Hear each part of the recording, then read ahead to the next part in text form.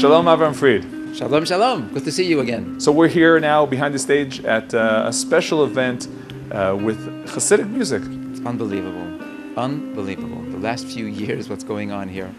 Downstairs where they're selling all the Sfarim, thousands of people are coming, not Hasidim. And they're buying, they walk out with wagons of Sfarim. Now an event like this emphasizes the fact that it's not only about Hasidim, we're seeing really that this whole Hasidic music scene, the whole Hasidus, has become mainstream.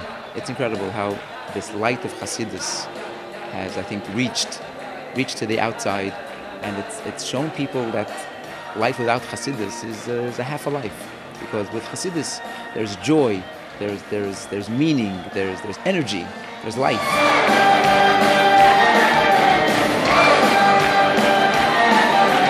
So what's unique really about the Chabad Hasidic music? That's a good question. That you have to ask the mumchim. But it's called Chassidus Chabad, which means Chachma, Bina, and Dat. So you use your mind.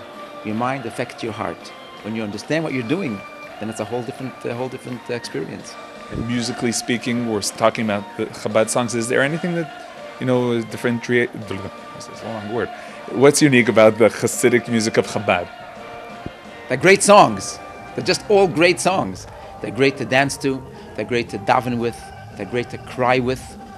They're just so connected to the neshama that these composers were just giants, brilliant composers who knew the key to get into the soul and let the soul sing and be connected to Hashem.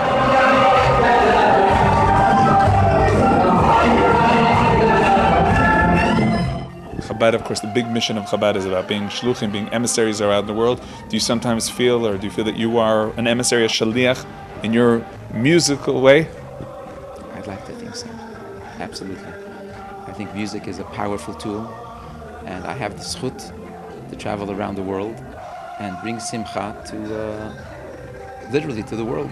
And most of these places are Chabad shluchim that take me out. So we're a team. Avraham Frid, thank you very much. Chag Sameach.